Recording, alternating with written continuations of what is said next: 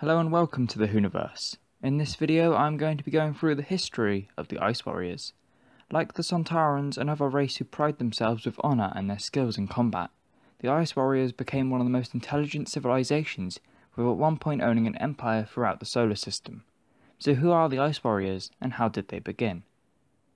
Well, according to the audio adventure Lords of the Red Planet, the original Sontaran evolutionaries, later known as Ice Warriors, were created by the Sontarans as a slave warrior race via forced evolution of the non-sentient turtle-like Sontarans. While the original batch of Ice Warriors used by Sontaran dictator Zedur to slaughter her own people was killed, the Doctor, knowing that they would once rule the Red Planet, speculated that Quendril either had more of them created at a later point, or that they evolved naturally from the Sontarans. Now we don't get an exact date of these events, but it's definitely in the BCs. Now as these Sontarans potentially became Ice Warriors, they then went on to build a civilization growing in intelligence and technological advancements. Accounts differed to the downfall of the Ice Warriors, with some mentioning being at their peak and active thousands of years BC, and others claiming their atmosphere to have been destroyed centuries before the 21st century.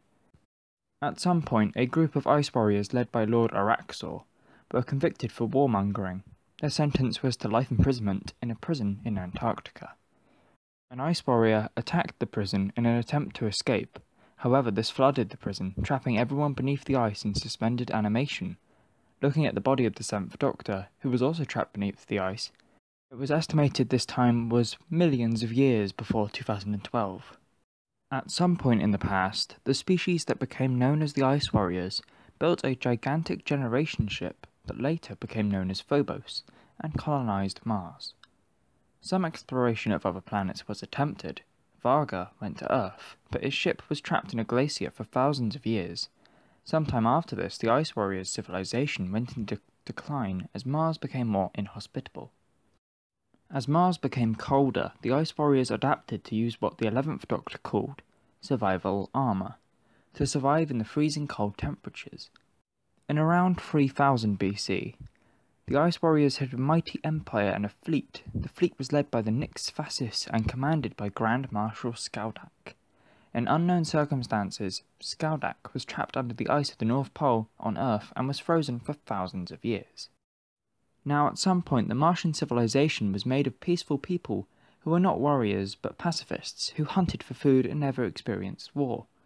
In this era, their world was a thriving planet with the native sentient species thriving for 12,000 years. Though they preferred the cold, one settlement was built in the equator, but the construction of its shell-shaped building allowed for a cooler environment, and waterways kept the populace fulfilled.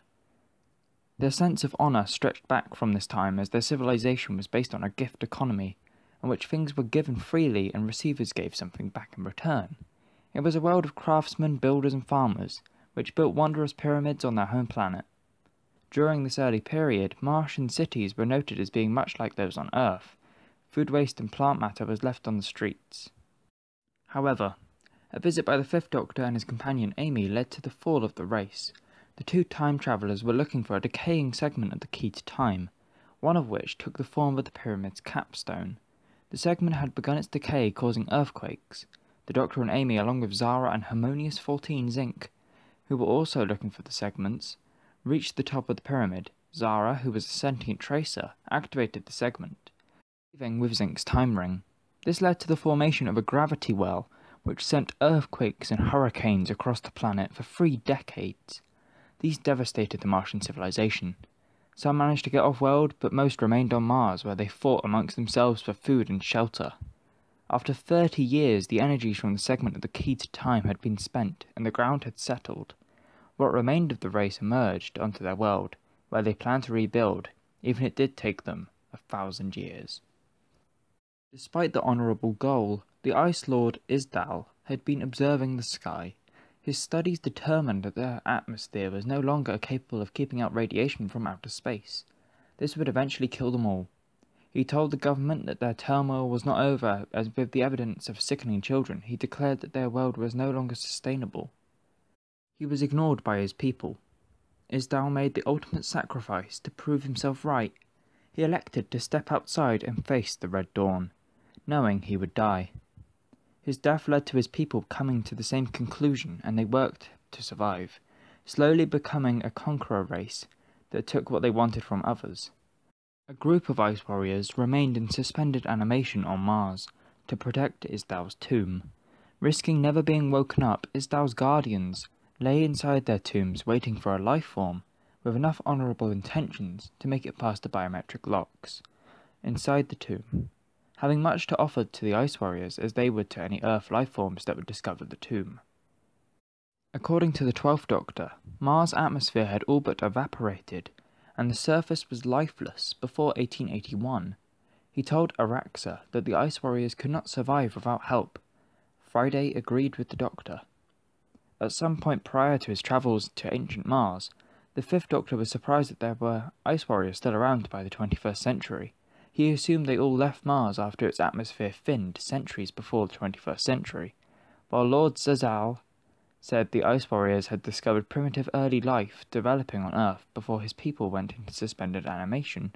The 8th Doctor dated this time as many millions of years before the 23rd century.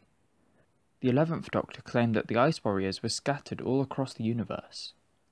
Following the destruction of Mars' atmosphere, the ice warriors fled to Deimos, one of the planet's moons, where they constructed catacombs and placed themselves in suspended animation in the hope of one day either reclaiming Mars or conquering Earth. A human-made exhibit on Deimos, dramatising the lead-up to Isdal's walk into the dawn, mentioned that Earth was unsuitable to be conquered and inhabited at this point in history, and that the ice warriors had nowhere to evacuate to. It said the ice warriors would one day awaken from the tombs to become rightful rulers of the Sol system. Lord Zazal, whom had placed himself in suspended animation around the same time as those on Deimos, also told the 5th Doctor that the point of the Earth's environment was unsuitable for them. According to Lord Zazal, even without the threat of the dawn, the low temperature and loss of water would mean that an ice warrior could only survive for a few days. As Mars died, 1 million Martians remained trapped in suspended animation on board the generation ship that had become the moon Phobos. Similar installations existed in the asteroid belt in the Sol system. At some point after Isdal met the Red Dawn, the tracer Zara asked Iskar, now an elderly Ice Lord, to come to a safe place so she could assemble the rest of the key to time, and perhaps restore Mars. Iskar and a group of his warriors left in a ship, putting themselves in suspended animation on a spaceship commanded by Iskar. Centuries before 1997, Martian scientists concluded that the possibility of oxygen-breathing life forms was a complete absurdity. There were many attempts by the Martians to revitalize their world, but they lacked the resources to accomplish it. They tried to grow plants in a barren soil of their planet, but these were always rotten and dying. In the end, Mars was abandoned by the majority of the ice warriors, who set out into space to find new worlds. Meanwhile, in 1983, a lone ice warrior by the name of Grand Marshal Skaudak, who had been frozen in ice for over 5,000 years, was brought aboard the Soviet submarine, the Firebird. It was decided to thaw the ice before they reached Moscow, and Skaudak was revived. After revealing himself, Skaudak was attacked by the crew and imprisoned. He used his armour to send a distress beacon. Managing to escape by leaving his suit, Skaudak noticed that his distress call hadn't been answered. Believing his race to be dead, Skaudak attempted to use the sub's nuclear arsenal to attack the humans on Earth, allowing the two superpowers to strike back in mutually assured destruction. The 11th Doctor and Clara Oswald attempted to talk him into showing mercy. Before he made a decision, Skaudak was rescued by his people. After being brought onto their ship, Skaudak remotely deactivated the launch procedure. Also after the fall of the Ice Warriors, in the 2010s an Ice Warrior was a resident at the Hidden Trap Street in London. As with the rest of the inhabitants, it appeared cloaked in human form through the use of lurkworms. Far into the future, the late 40th century to be precise, the Ice Warriors, still in the Galactic Federation, had for the most part renounced their warlike ways. The last dated appearance of the Ice Warriors is from the 51st century, where during an ice age on Earth, Varga and his crew were finally revived from the ice and decided to take over first Britannica's base, and then the world. This plan was foiled by the Time Lord known as the Doctor. A final bit of presumed history is from the episode The Waters of Mars, where the 10th Doctor believed that the Ice Warriors trapped the water virus known as the Flood in the glacier, which Bowie Base 1 had been taking drinking water from.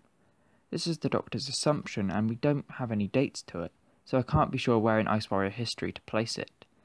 To be honest, the history of the Ice Warriors is a bit of a mess, really, as dates are sparse and timelines are, well, timey-wimey, so the history isn't so easy to decipher. This is the most information I could acquire regarding the history of the Ice Warriors. I hope you enjoyed the video about the warrior race from Mars who never seemed to get a break. Thanks for watching, and if you enjoyed the video, please feel free to like, comment below, and if you want to see what I'm making in the future, please click the subscribe button. If you want to see more videos, click the links on the left. And with that, it's the end of the video, so thanks for watching, and I'll see you in the next one. Bye bye.